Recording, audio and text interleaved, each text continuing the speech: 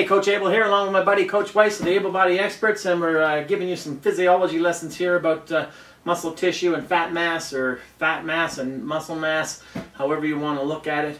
And we've been using the medicine balls and stability balls as examples, so look at part 1 and part 2 first, and then come back and look at part 3. Because, Coach, I want to explain to people a little something here called tissue saturation, which people don't seem to understand.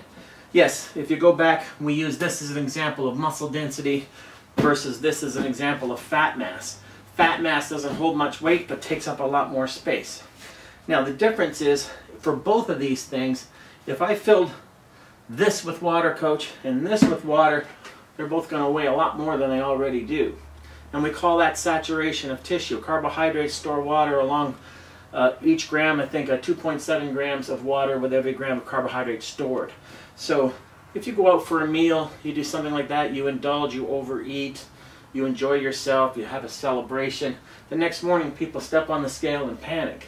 And all they've done is saturated tissues. You can't get fat in a day, folks, and you can't expand your mass in a day. So what you've done is basically you've transitioned from a muscle density to an expanded mass, or what we call a tissue saturation would be like filling this with water. So yes, there's added weight on the scale, but there's no added weight to your frame.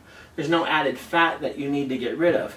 And people need to understand this, especially the ladies, Coach, because they get all these people that they have a celebration one night, and the next night what they cut their calories for the whole next day, or they do an hour extra cardio, or they do, not understanding what we call tissue saturation. That energy fluxes are going to be programming your body to do something. So if you're dieting regularly and you have an indulgence, you're going to saturate tissues with water, like filling this instead of with air, with water, which will weigh it down more, which isn't adding fat mass to it at all. It doesn't make the ball bigger.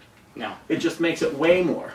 So the fact you stepped on a scale and panic and think now you've got to cut your calories even more the next day and you got to do extra cardio is a misunderstanding of the physiology of tissue and tissue saturation. Muscle mass being fat mass. Coach? Yeah, and it works the exact opposite too, and the marketing takes advantage of that with the low-carb diets and whatnot, losing 8-10 pounds in a week. Sure. These types of things. You don't lose 8-10 pounds of fat in a week. That's it just does not happen. Right. So take the low-carb diet, low-calorie, low-carb diet, cleanses these types of things. That's what they're manipulating, is the water saturation of the muscles, tissue saturation, the tissues, and people are thinking they're getting these great results because they're dropping this massive amount of weight when they're really not dropping any more body fat than they would on any other type of program. Yeah, another way of looking at it as well, Coach, that I like to say is it's like going to the gas station and filling your tires with air. The tires aren't suddenly any bigger. Yeah. All right, they're just being filled with air so that they will roll and function better. But if you let the air out of them, yes, they're gonna be less dense, they're gonna weigh less, but it's still the same size tire. Exactly. So all these cleanses and everything, all you're doing is effectively letting air out. Yeah. When your body, though, understands that, and it will super compensate when you start to take air back in the form of food, water, nutrients, or whatever. So catch-22. We're trying to explain to you tissue saturation. So we also explained about muscle density versus fat mass. Check out part 1 and 2. This is part 3, and this has been a special Coach 'em Up.